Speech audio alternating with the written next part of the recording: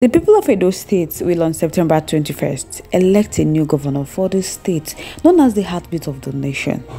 Now, Robert Obioha is saying that they shall give the electoral agency the benefit of doubt. So he's on the record that the electoral umpire had failed on their promises on credible polls. Hey, but people don't be small, but all right, my wonderful people, thank you all so much for joining us on today's wonderful news. If today is the first time of watching, kindly subscribe, like, comment, share, but don't forget to turn notification bell to get notified whenever we drop our video to all amazing subscribers.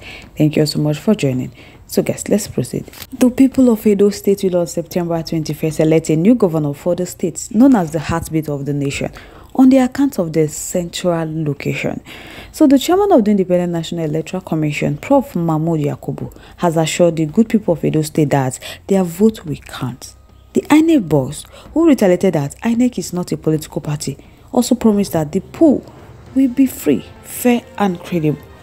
So Obiora Robert is saying now that they are going to give the electoral agency the benefit of that because it's on a record that the electoral umpire has failed on their promises on credible poll. That it is not in doubt that INEC had bungled some of election in the past, including their handling of the 2023 election. So since this is a one-off election, they believe that INEC will deliver a credible poll where the wishes of Edo people will be respected. He said that the vote must count this time because the stakes are so high. The Mahmood Yakubu-led INEC has no reason to fail the people of Edo State because they will have cause to celebrate the electoral outcome. They are hoping that the election will be free from ringing, ballot snatching, voter suppression and intimidation, vote buying and other oddities associated with election in this part of the world. Although there are many political parties participating in Edo governorship election, the contest is a straight fight among three major political parties: the Labour Party, the PDP, and the All Progressive Congress. All the parties and their candidates are well known, and all of them are eminently qualified to succeed the incumbent governor Godwin Obaseki, in spite of zoning and other considerations that tend to shape the outcome of election in the country. Everything depends entirely on the people of Edo State and their preference. There have been intense campaign by all the leading parties and their candidates, including road shows, newspapers, and television adverts, as well as internet and social media campaigns.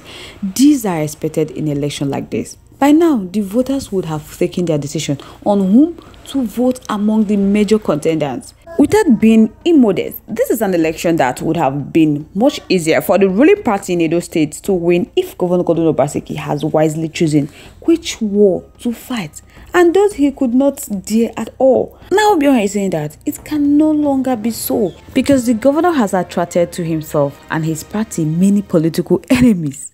Obiora said whether the PDP perform in Edo State or not, that Obaseki would have easily delivered the party in this poll if he did not make many enemies for himself and the PDP.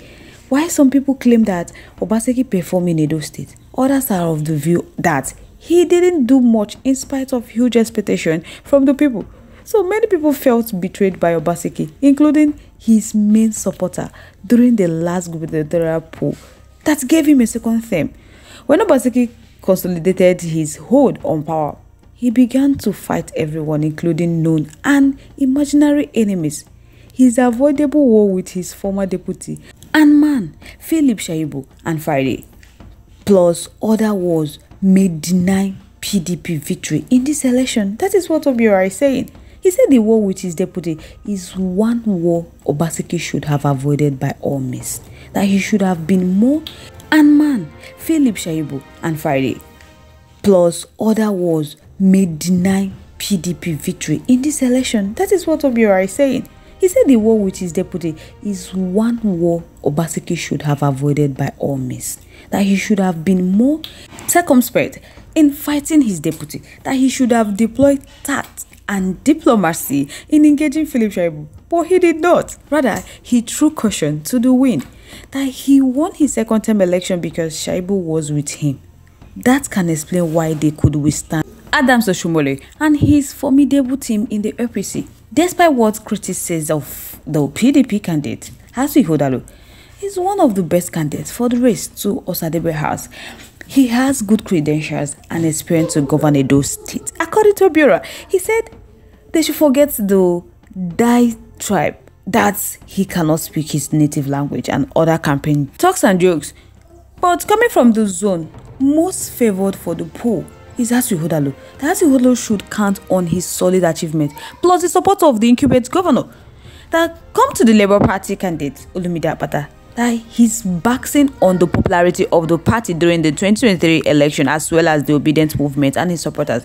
So he don't know if he has support among the godfathers of Edo politics in comparison to the PDP and APC candidates. Obiora said the Labour Party presidential candidate Peter Obi's recent road walk with Akpata may have increased his popularity among Edo voters.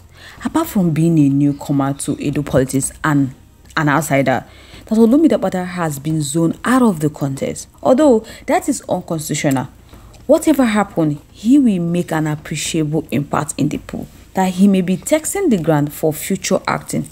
Should the obedient movement lend their full support to Akpata, that he might as well see himself in Osadebe House.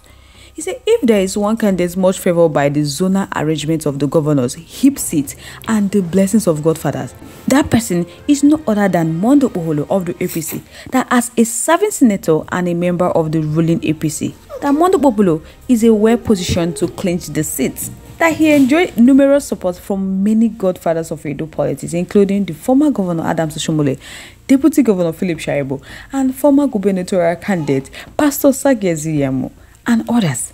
That the only criticism against Mondo Oholo is that he cannot speak too much.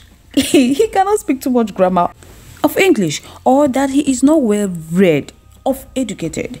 They forget that the man is in the Senate. Now waiting Obiora they talk. He said what qualifies one to be a governor or even a president in Nigeria is WAEC or its equivalent. That it does not require a university degree. So Mondo Oholo can get there if he gets the highest vote and satisfy conditions.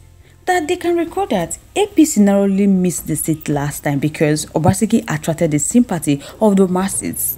That Shaibu's intervention and strong support helped Obaseki to get his second term. Now that Shaibu has been pushed out by Obaseki, that huge support will go to Mondo Oholo. That Obaseki has lost that empathy. That he appeared to be alone in this race. People will pay him back in his own coin and definitely seek revenge. That in some of his campaign shows, Mondo Oholo appears ready to go. That he is like a man who has long been prepared for the task ahead because he is obsessed with getting the job done, giving the people of Edo State the dividends of democracy, which have reportedly eluded them under Obaseki. What Obiora is saying that Governor Godwin Obaseki would have easily delivered the party in Edo State if he did not make many enemies for himself and the PDP. That why some people claim that Obaseki performed in Edo State, that other people are against it. So most of the votes he would have gotten, that he has lost it. He wouldn't have involved in the fight with his deputy, Philip Shaibu. Hey, my problem is more better. So I would like to know your thoughts, your contributions, opinions in our comment section below. We would love to hear from you. Once again, thank you so much for staying to us.